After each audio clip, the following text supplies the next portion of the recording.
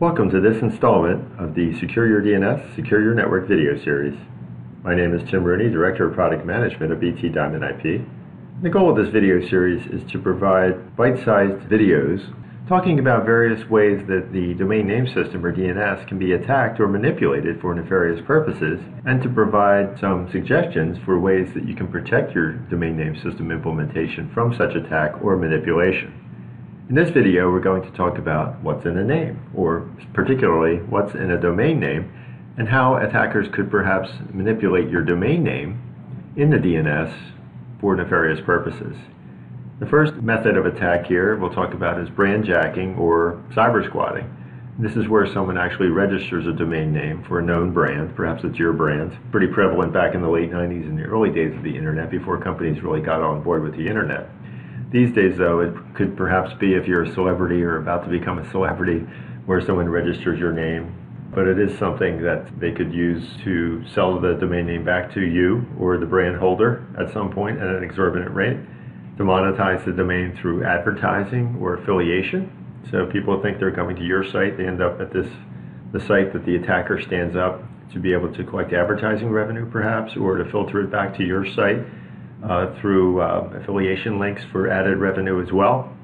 They could redirect traffic to a competitor, set up an imposter site to phish sensitive information, so enter your email address or sensitive information, set up an imposter site to smear the brand holder, so that's certainly not something you want to have your brand smeared by an imposter site, or also to drop malware or adware hosting onto would-be browsers that they think they're coming to your site. So as a double whammy, they're affecting your brand by dropping malware and also affecting the device, the browser itself, who's seemingly coming for your site. So this is an area where someone actually copies a brand that you might have rights to and sets up a domain there. So something obviously very sensitive. Now, a variant of that type of attack is called typo squatting.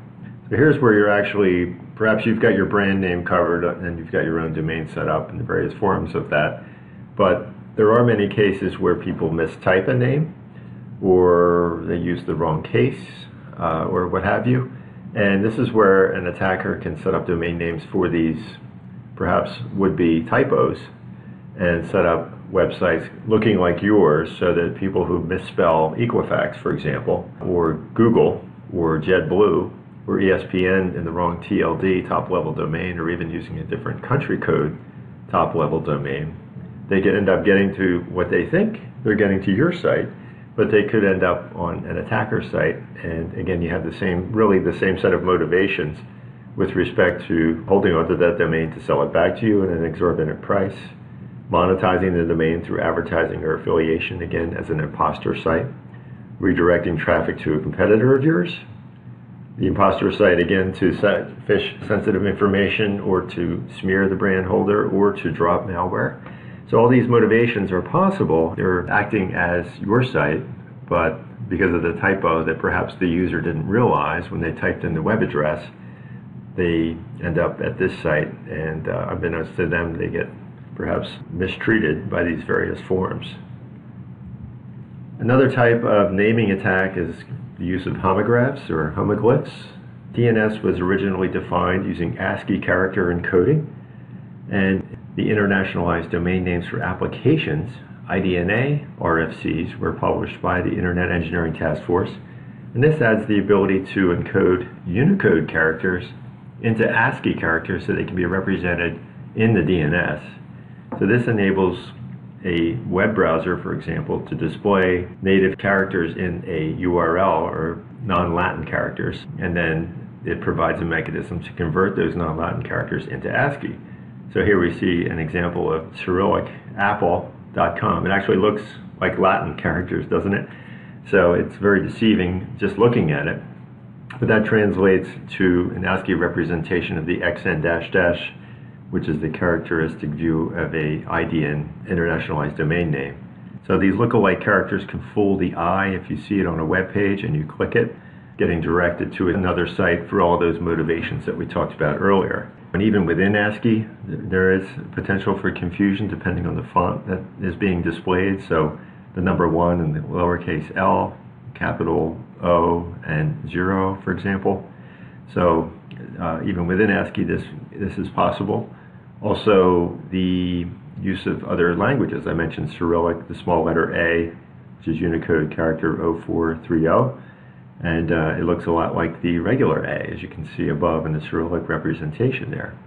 And there was actually an attack in 2017 which was used to spread BetaBot malware, which used the homoglyph for Adobe.com, which was just the B character was a Cyrillic character and mapped to an internationalized domain name. It was used to drop the malware. So that was one of the motivations we talked about earlier, and certainly a vulnerability should a user click that thinking they're going to Adobe or thinking they're going to your site and being misdirected to a site that perhaps looks a lot like your site, but is being used to drop malware or to smear or to otherwise collect sensitive information. Other domain abuses over the years have been identified and regulated against. So front running was basically if I started to look at a domain, maybe I'm interested in defining a domain, this was a mechanism where someone could actually then register that domain in advance of you purchasing it in order to raise the price to sell it to you at an exorbitant rate. Domain tasting is a way to set up a domain, and perhaps there was a grace period where you could use it free for 30 days, and after that you would be charged. So this is a mechanism where you would use it for 29 days, for example, and let the domain expire or tear it down or before the billing started. Domain kiting is a variant of that, where you would let it go for, let's say, the 29 days, cancel it, and then on the 30th day set it up again using the same domain name and kind of going another 29 days, canceling it, setting it up, and in this way bringing it up and down successfully over time in order not to pay for it. Reverse domain squatting is really just a means of attack by, let's say someone's being attacked by a domain manipulator, and this is a way for the person being attacked to attack back, thereby the reverse, to squat their domain, and really just to play tit for tat, so to speak, and try to come to a conclusion there. Domain drop catching is where a domain has just expired and someone picks it up, and perhaps the prior domain holder forgot to renew it. The domain expires, they go back to try to renew it, and now all of a sudden someone else has it and they're charging an exorbitant rate. There are remedies that you can pursue for people having a domain name that can be proved to be under your service mark or trademark but is being used in bad faith. And really that's part of the mitigation strategy here, is when the International Corporation of Assigned Names and Numbers, ICANN, was formed in the late 90s, one of their main tasks initially was to help address this nefarious use of legitimate domain names. And so working with the UN's World Intellectual Property Organization, WIPO, they published a Uniform Domain Name Dispute Resolution Policy, which enables a complainant who holds a domain name or who desires to hold a domain name to raise a complaint against someone who actually does hold that domain name. And they have to show that the domain is identical or confusingly similar of the complainant's service mark.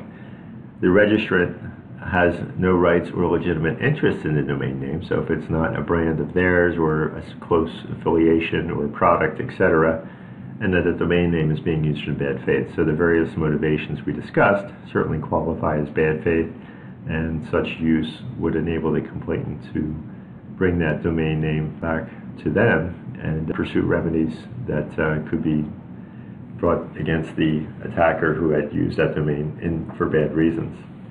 U.S. equivalent is the Cybersecurity Consumer Protection Act, the ACPA, which provides a similar approach in the U.S.